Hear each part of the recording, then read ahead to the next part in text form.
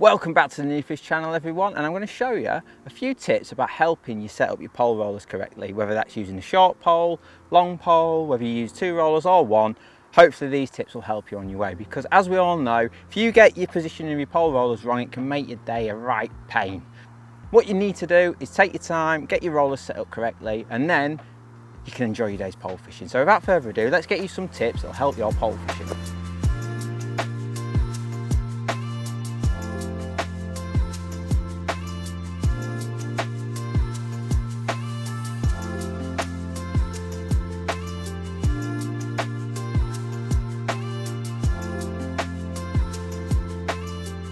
Okay, so I think the first topic to sort of discuss is whether you should own 1 roller or 2. Now it all depends on what kind of fishing you do. If you're a chap who only wants to fish 4 metres, 5 metres, up to sort of 8 metres, 1 roller's perfectly fine. If you want like you could buy a Carass 600, but to be honest, for short pole fishing, a Carass 500, the smaller one, is perfectly adequate and does exactly what you need it to do. However, if you do go past sort of 10 metres regularly and you're fishing 11 to sort of 16 metres, then I strongly suggest you buy 2 rollers. The beauty of having 2, obviously you can get your pole nicely balanced behind you, so it supports the full weight of the pole. Not only does it make shipping out much simpler and smoother, but it protects your pole. If you have just 1 roller when you're fishing long, the pole is put under an immense amount of pressure and could potentially break, so that's the last thing you want. So even though the initial outlay buying 2 rollers might seem a bit steep on top of your pole, trust me, it'll pay off in the long run, because your pole rollers will last ages and they will protect your pole, which is the most important thing. If you own an edge pole, short pole, like I say, up to 8 or 9 metres, then just get the 1 roller. But anything longer than that, then get the 2. Now the beauty of having the Carass 600 is you've got this double section, so you've got a central post that divides the roller into 2 sections. Now that's really important. This is a lovely peg today, what I've sat on. You can ship all the way back to 16 metres if I needed to. However, a lot of venues you can't do that, and you've got to break down twice, and that's where having the 2 independent rollers comes in, because it allows you to break down, pop your pole into the pole sock on your box, and then use the other side to ship the rest of your pole back, and it's totally not interfered with at all.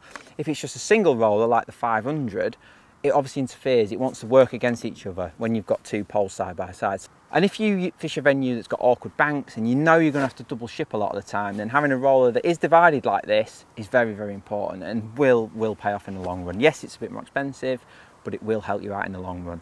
But if you know you can go back all in a oneer, the single rollers are perfectly fine. And like I say, they're probably a bit nicer for short pole fishing, a bit kinder on the wallet as well. So that's it.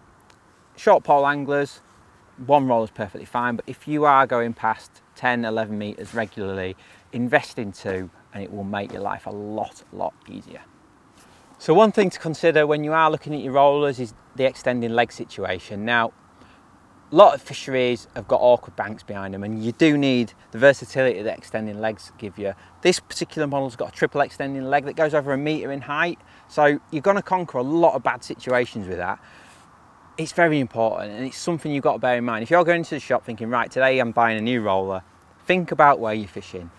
Do I need one that's got triple extending legs like this one? Yes, I know, like here for example, if I draw up in the teens for example, the bank is really high behind you. I have to use this roller at full extension to get past that awkward bank. However, if I was just going to say the glebe where it's very low, you may be looking at a roller that maybe you don't need triple extending legs, for example. So just bear that in mind, but use the legs to your advantage.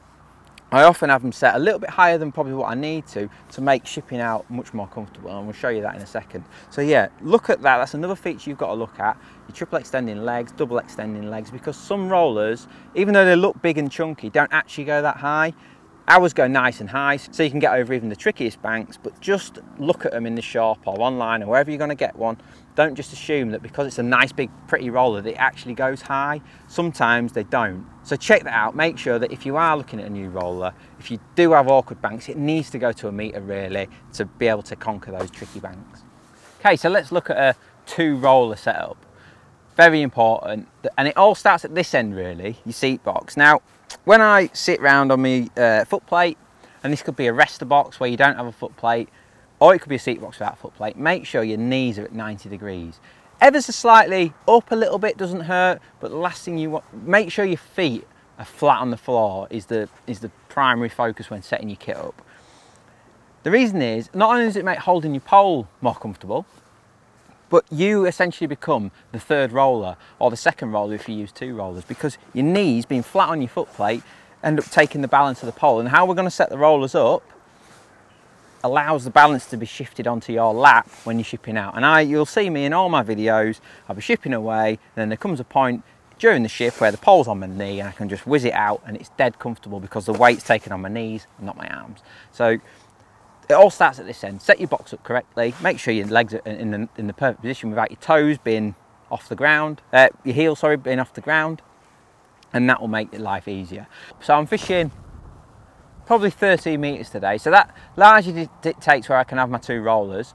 But also what I've got to assume is that at some point in this session, I'm on a snake lake here today, I've got some lovely margins, I'm probably going to fish at 4 or 5 metres, which means I'm probably going to be fishing top kitten 2 at some point in my session, which is a common distance for anglers to be fishing. I'll just pop that over there so it's out of my way.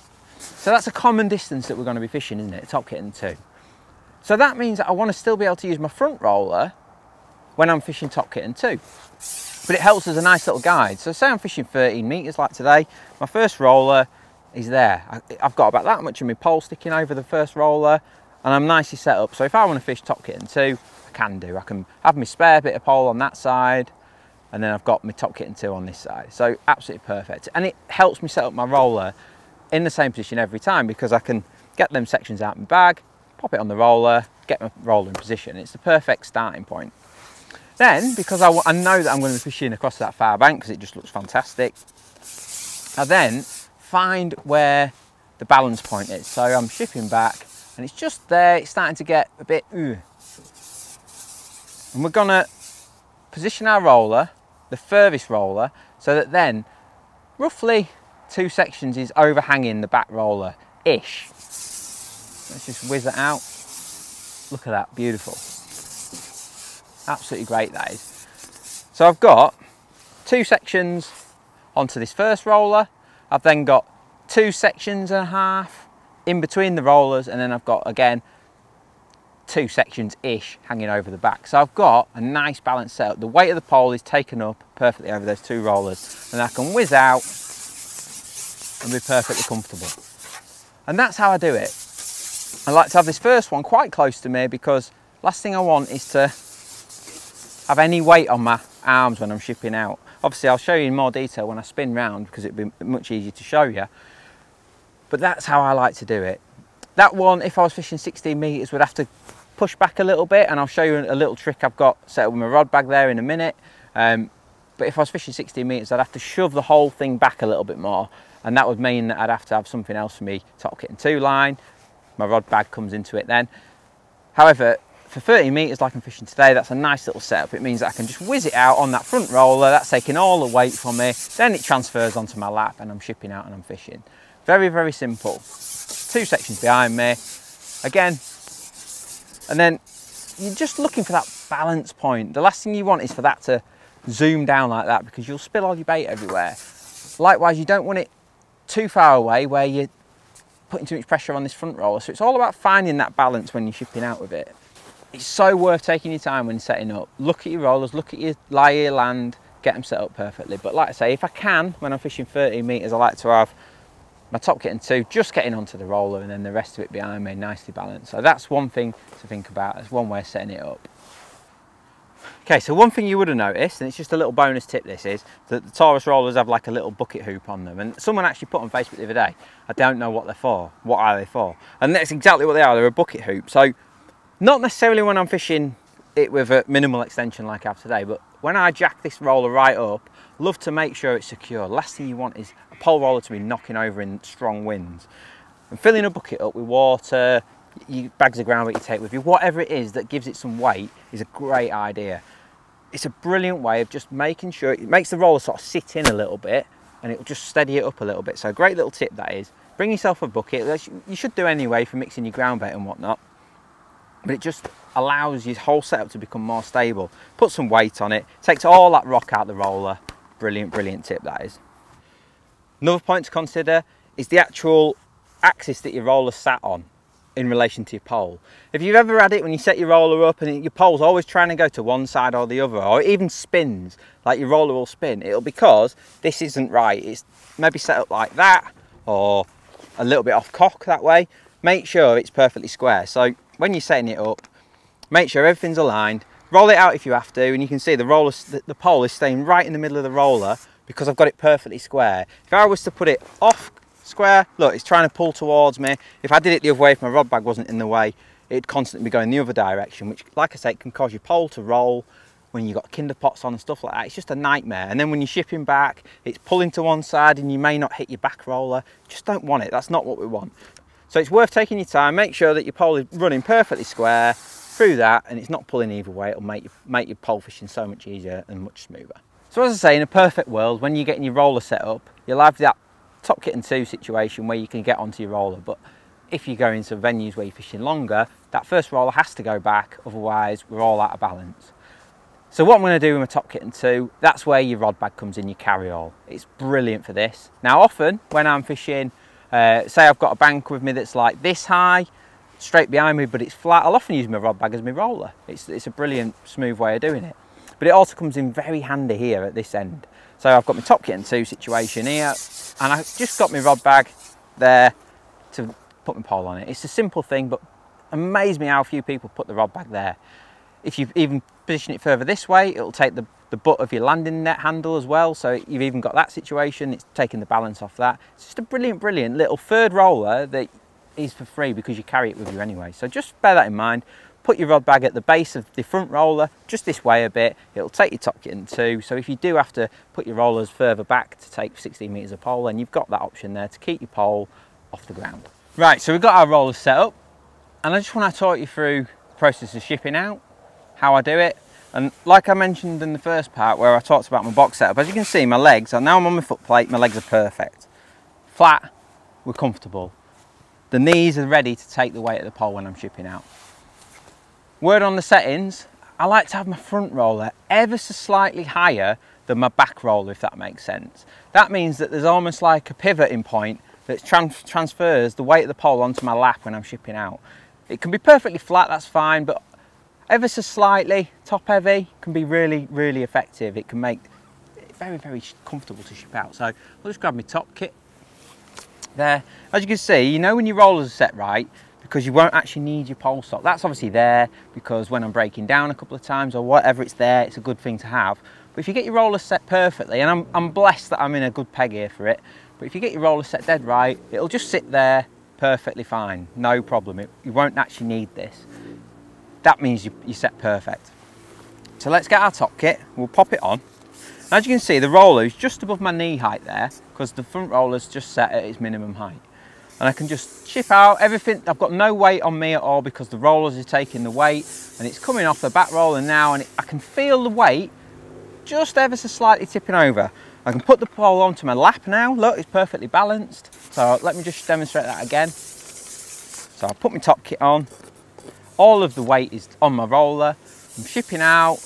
I don't even have to worry about it. It's not twisting because we made sure our roller's nice and square. It's just come off the back roller now, and you can see the weight ever so slightly is tip heavy now, so I can transfer that onto my lap and just whiz out. You'll see I'm not even holding the pole, I'm just balancing it on my knees. I can ship out nice and steady to my spot and start fishing. Then when I hook a fish, I'm straight back onto that front roller because it's nice and it's relatively close. It's like sort of 2 and a bit sections behind me. I can ship it back, take my top kit off. Pole's going to sit there because it's perfectly set up. So I've got this almost ever so slight pivoting point, which I think is really important. Combined with me, I'm essentially the third roller.